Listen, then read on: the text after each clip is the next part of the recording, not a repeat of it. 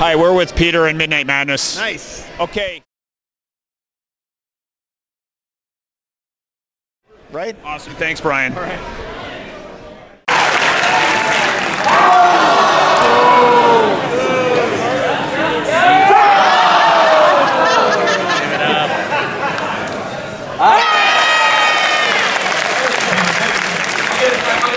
Welcome to Midnight Madness! International Film Festival. My name is Peter Strickland. You are the Midnight Madness audience. To begin, we would like to acknowledge that tonight's events are taking place on the treaty territory of the Mississaugas of the New Credit and the traditional territory of the Haudenosaunee, the Anishinaabe, and the Huron-Wendat. We are grateful to have the opportunity to work within the community. Is eligible for the Gross People's Choice Midnight Madness Award. Please remember to vote. This year you vote online at tiff.net/vote. Alright, we'd also like to thank Bankside Films for providing us with this film and the British Council for their generous support. Now, before I introduce the movie, I just want to ask a quick question. Bassam Bala, are you in the audience? Bassam? You can wave. He's there somewhere. I just want to shout him out. He's the director of The Man Who Feels No Pain. And he's been doing something that I love. He's been seeing almost all the midnight films. He's been watching movies with you guys. He is so excited for tomorrow night. We're going to play the first Indian film ever in the Midnight Madness section. It is absolutely outrageous comedy in the spirit of Stephen Chow. Please check it out tomorrow at 11:59. If I could do one final pitch as well before talking about the film. This is Tales from 1159. It is a zine produced by local artists from the Beguiling, including Steve Manali, Victor Martins. It's available at the TIFF shop. There's an amazing image from In Fabric as well, so please check that out.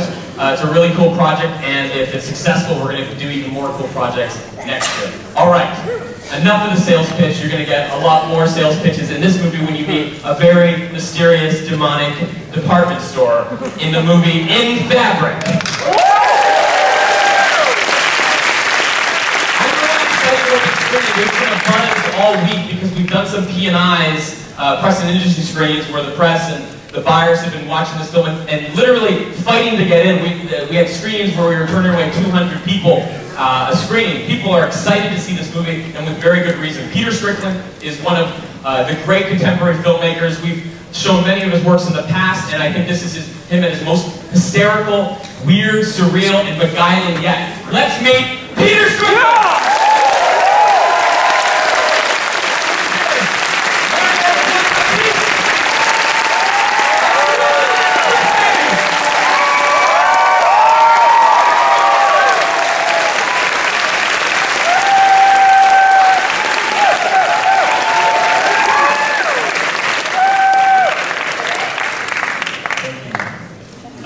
Keep this short. We're coming back.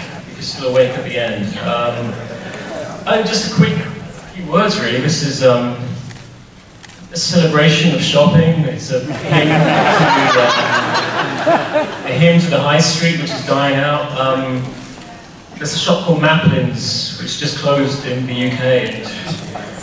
And I never thought the future would involve giving my name, address, and bank details and making a password just to buy cable.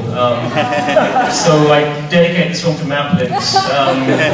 So, I mean, this is not really a didactic anti-consumerist film. I'm sure I'm wearing some socks made in a sweatshop somewhere, so really, it's just shopping, isn't it? So, yeah, enjoy the film. Thank you. Thank you. Please continue applying for Peter Strickland! Marianne Jean-Baptiste! And Gwendoline Christie!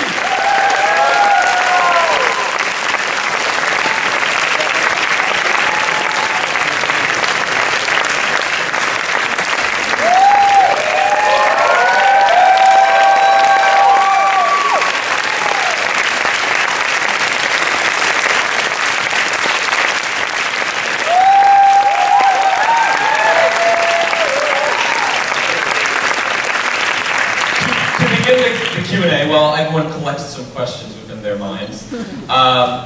There are so many wonderful, indelible images and iconography that you conjure in this film. What was the original one? Was it the red dress? Was that the original sort of image that came to mind? It's really hard to... I think the mannequins more than the dress. I remember the mannequins appeared in your last film as well, and I was wondering if there was a correlation.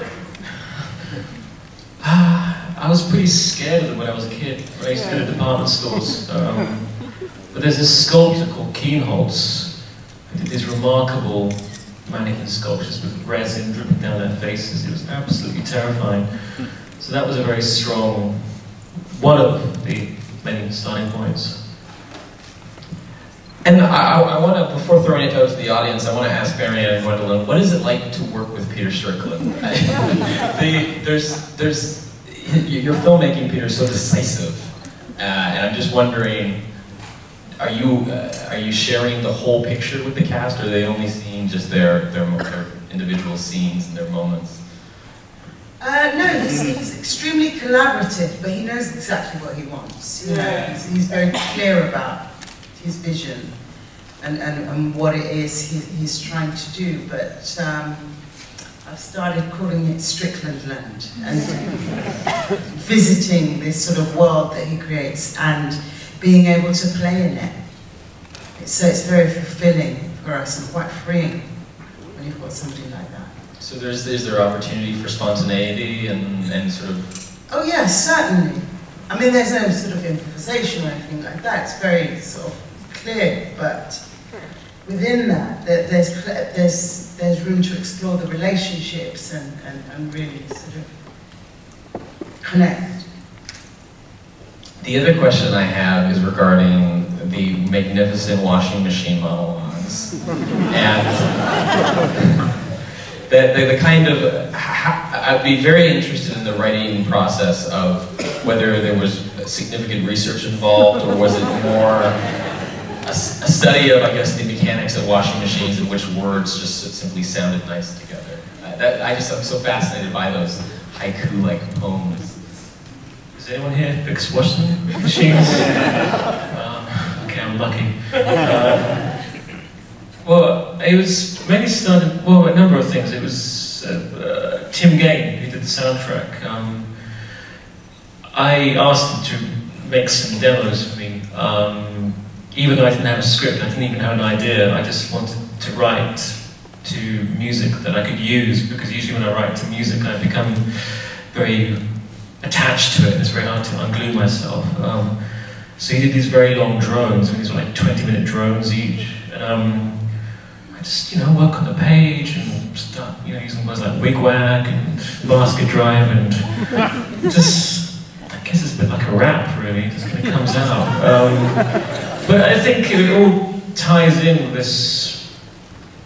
The film is all about, with all due respect to Marianne and Gwendoline, objects are competing with the actors, and it's a tactile film. It's about texture, and not just physical texture, but sonic texture, and our tactile response to these things. I only recently found out I have this thing called autonomous sensory meridian response. Since the English love acronyms, ASMR, which is whispering, a certain weight of paper with a page turning. So the film is, I guess, it's designed to kind of fall asleep to, really. So I guess that's where it comes in. Do we have a question? Yes, right there. I just wanted to ask about that first washing machine going crazy, and how you achieved that scene. The question's regarding pulling off the washing machine, the one that destroys itself. Well, I suppose what was used to make that effect, and also, Marianne, what was it like to work with that washing machine? I won't go into the effect, but it was, we just didn't know what was going to happen. To be quite honest with you, the machine did its own thing, so we were a bit scared of it. Bits were flying off, and we had one chance, right? So it was, let's go for it, let's look as scared as we possibly can at this moment, and, which wasn't hard. And Peter, how did you achieve it? Did you just throw a cursed dress into the washing machine? Oh, that was the special effects team, really. But I think I looked more terrified than Marianne. I think the camera should have been on me in that scene. Yeah, I mean, as Marianne said, we had one go. But it's just a low-budget film. There's not enough money or time. So I was in a bad mood after that scene because it was supposed to turn towards camera, to turn the other way. It was just a diva, that washing machine. So no, we didn't get what we wanted. No.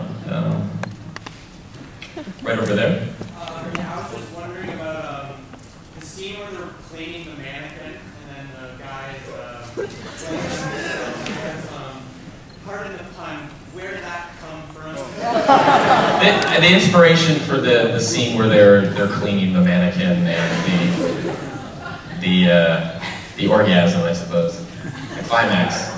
Well, I guess all this came from clothing and human presence on clothing. Like all of us, when we go home tonight, we're going to have some kind of bodily fluid on our clothes. You know, sweat, cum, blood, all these things. And it's one of the inspirations was I bought a second-hand pair of corduroy trousers which had cum stain on them. Not these ones. But it kind of activates storytelling, really. You think about who had it before you, what they got up to. But it's a really powerful thing. You see that kind of thing when Marianne's character sees Gwen's underwear in the laundry bin. She's disgusted by it. Vince is the opposite. He wants his face printed on the underwear, so he can't get enough. So it's really reg of his type fetish. And so I mean, the film was just exploring many ideas around clothing, and I guess the bodily fluids, you know, with the menstruation, it was the idea that maybe this blood is involved in making this dress. We were, I shouldn't say this, but we, in the script, the sperm landed on a dress, which dried the next morning into a beautiful pattern, which a lady bought. So I like this idea of unknown bodily fluids making beautiful designs. I mean, it's such a huge world that you built here. This is a great Q&A. Here, I want you to come back up.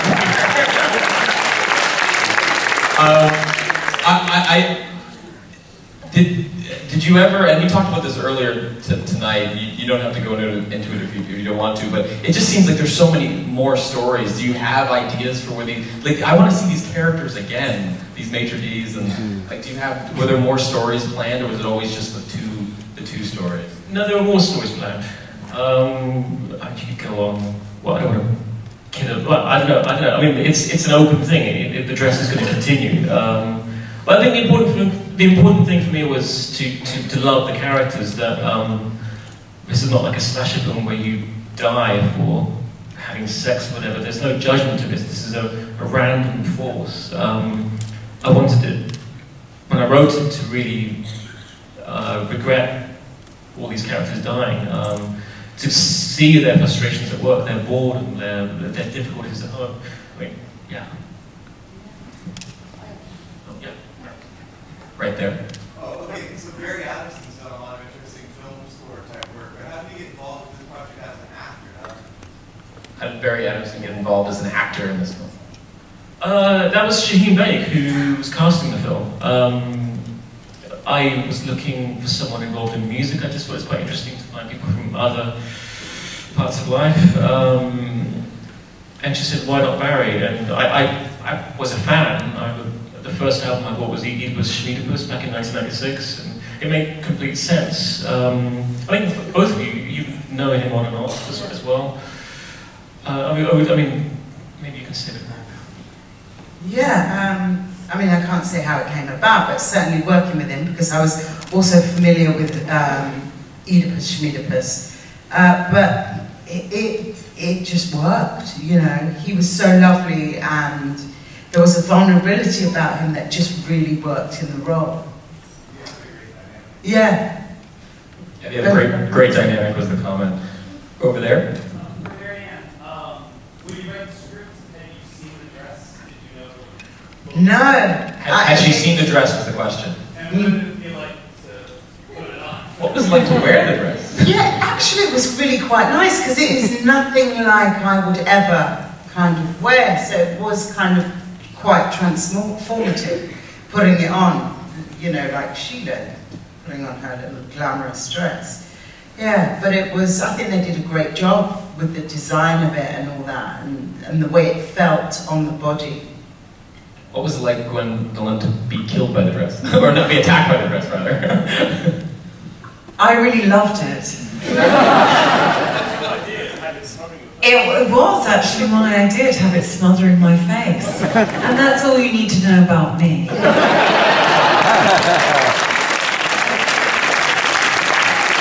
Right there, and what were you? You first? Peter, big fan of all of your movies. This is the first one I've actually gotten to see in theaters, so I'm not sure if this is like a hot crowd or anything, but were you intentionally trying to go a little bit more on the comedic side for this? Like, just going to reaction, I thought there was a lot of really funny stuff in that. The question was about how conscious were you of this movie being as comedic as it was? I was hoping it would be. I didn't set out to make it this way. I think when you write something, you don't know how it's going to work out. When you look at that blank page, I just wanted to explore people's neurotic connection with clothing, whether it's feeling inadequate when you put something on, whether you feel empowered, or how you feel when you clear out someone's wardrobe who died, all these feelings, whether it's arousal, disgust, and so on. So that was the number one thing. But I guess to show the boredom or the frustration, it just felt, it feels more cathartic in a way to laugh at these things that all of us experience at work, and you get this kind of thing making films as well. It's not just, you know, my old day jobs. I think it's just always better to laugh, and as long as you laugh at the situation and not, I don't know, it's a tricky balance, really. We'll go right there, and then you're next. And was there any in the balcony? Just wanted to know.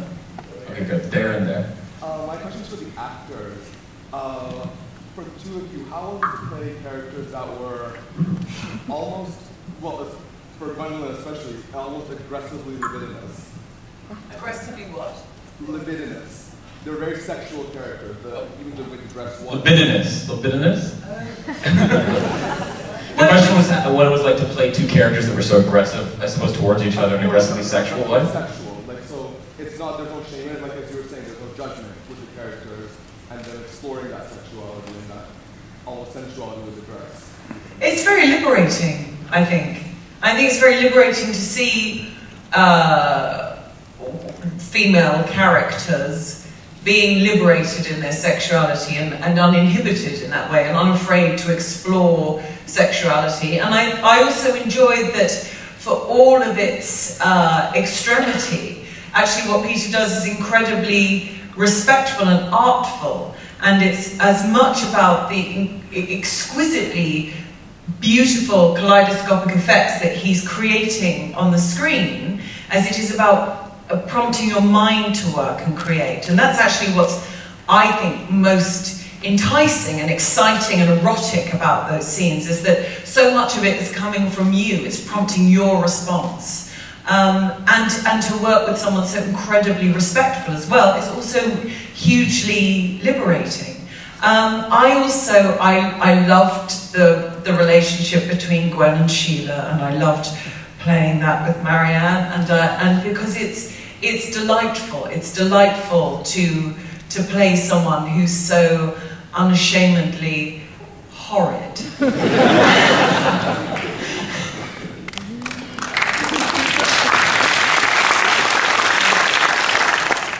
Yeah, I think that the chance to explore the longing that Sheila had was really nice, because it took a while for her to be sort of satisfied and satiated in that. And I especially love the scene when her and Zach finally get to be intimate. The way that it's shot is just like, it should be like that all the time. And it's just like, yeah, and I'm looking at myself here. Yeah, it was really, really something. Final question was over there, yes? Yeah, I was wondering if there was any specific giallo film you was inspired by, or The question is regarding, Peter's, your influences, whether they were giallo films or otherwise from cinematic influences.